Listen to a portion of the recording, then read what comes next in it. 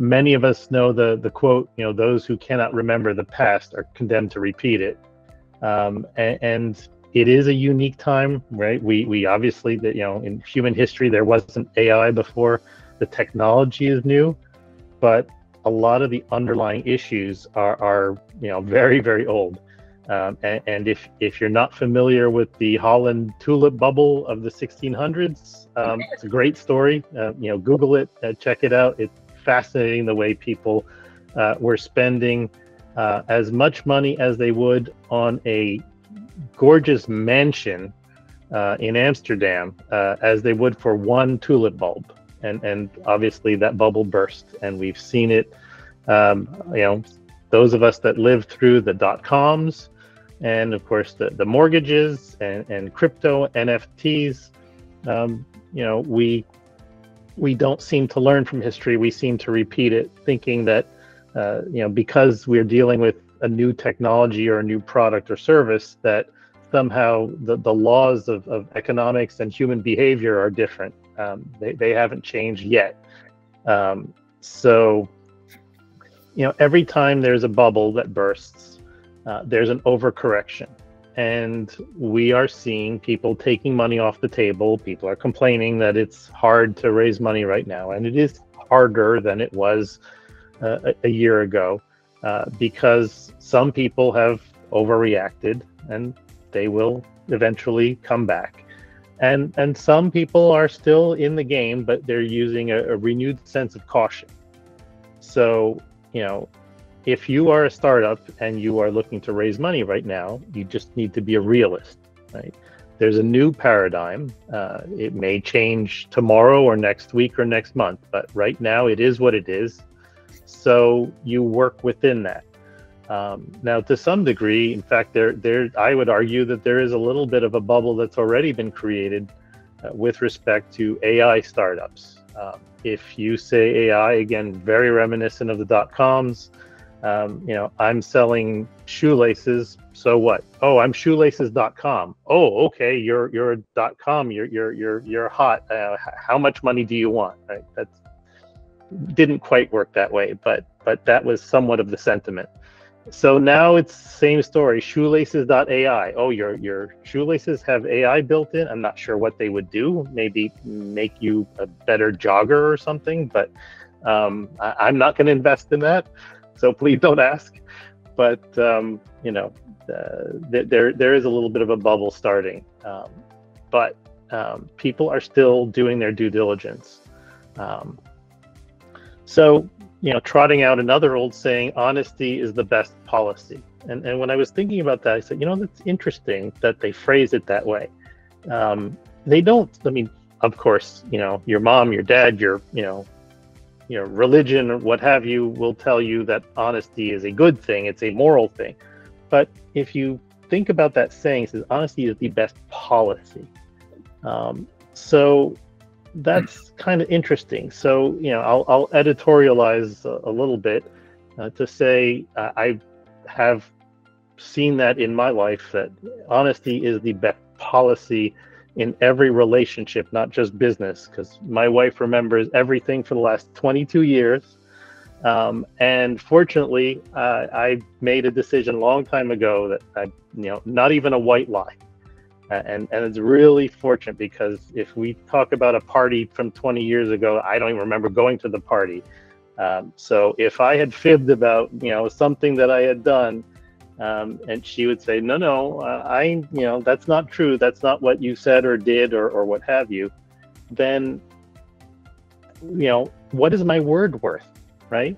If it doesn't matter. You created that question in the mind of the person or entity that you're entering into a relationship with. If I can't trust you about your revenues or about the customer or about having I have a contract. Well, do you have a well, he said he was going to sign. Okay, well then you don't have it. So if you're exaggerating, even again unintentionally, because you're trying to then what is the investor going to think about when you make other statements? So your credibility can be damaged, forever. And to Rob's point, if it's something material and you have misrepresented or lied, they can ask for their money back. They can look for damages, and if it's intentionally, again, FTX, Theranos, whatever, we've all seen the consequences. So what does this have to do with AI? So what does anybody here think that the angels, VCs, investors, they haven't heard of ChatGPT? They don't know. They're not looking to use these same tools. So if you don't think that they're going to take your entire data room, I'm going to assume people are somewhat familiar. If you're looking at raising money, that you have to put all kinds of documents out there for people to examine, and those are documents that are kept, and there's a history there, and the AI can go through every single word in your or number in your documents and look for inconsistencies, mistakes, what have you. In fact, while I was preparing this presentation, it gave me an idea, and so I'll toss this out to Bix. We can talk about this later. Maybe you'll help me build this. I think we could have a great business, an AI tool that would take all the information in your data room, and then ideally you could plug in anything about the people that you're talking to, angels, VCs, whatever, and the tool would examine what you've given or what you're going to deliver, and look for mistakes, inconsistencies, so you can correct them. And also to say, well, based on the investment history of this other party, and even maybe if you feed in their social media or whatever, based on what I know about the people that you're looking to invest, instead of making your deck blue, you should make it red. Instead of saying that you're going to make $1 billion, maybe you should just be more reasonable, and so on. So I think there's a great opportunity here for the startups, and because the investors, everybody's going to be using AI to analyze information better, to make the best deal that you can. So until Bix builds this amazing service and I help to commercialize it, you're going to need to do your own approximation.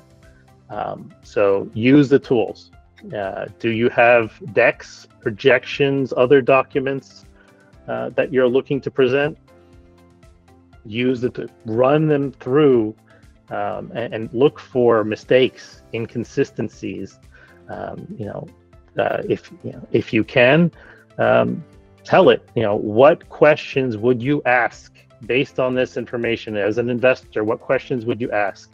Run your everything about your competition through. So, analyze the pros and cons of the competition, because again, the people that are looking to invest are going to be looking at who you compete with, and how they compare. Every financial model I've ever seen has dozens, probably hundreds of assumptions. So say, what questions would you ask based on this model, right? And then you can be prepared for it. Why do you project that your revenues are going to go up 10x in year 3? You better be prepared for that question, because it's coming. So all these principles are not new. I've seen them in previous due diligence, but now it's on steroids because they have all these tools that can be used. So if the investor doesn't come back with a whole bunch of objections, I would say you should take that as a sign that there's one of two things. And if an investor isn't asking you a lot of hard questions, they're probably not interested. They're just yesing you to death because they don't want to argue. They don't want to be, the messenger that gets shot for telling you that your business isn't going to work, because if it does, then they look stupid or they don't get a chance to come in your next round. So if they're not giving you objections, it's because they're not looking to invest. The other possibility is that the investor is grandma, and while you're sitting at the table and you're asking her for money, she's going to give it to you anyway. She doesn't even know what an app is and why you want to build one, but she loves you, so she's going to give you the money, whatever you're doing with it. So if you're talking to serious investors, they are looking for every flaw before they write that check. They're not being mean. Many of them are mean, but that doesn't imply that these questions are of any kind of malice. They're doing their job, and you be ready for it. And when you answer them properly, then it won't be the first or the second or the fifth or the 10th. This is hard, but if you learn from this and you work at it, you will be able to hopefully raise money, because you will have used all the tools at your disposal, including AI, to be properly prepared. And just in closing, please do everybody a favor. Do not take grandma's money for your startup unless she's got $1 million and you know that the few bucks that you're taking, if you lose them, she won't even care or notice. Otherwise, leave her pension alone.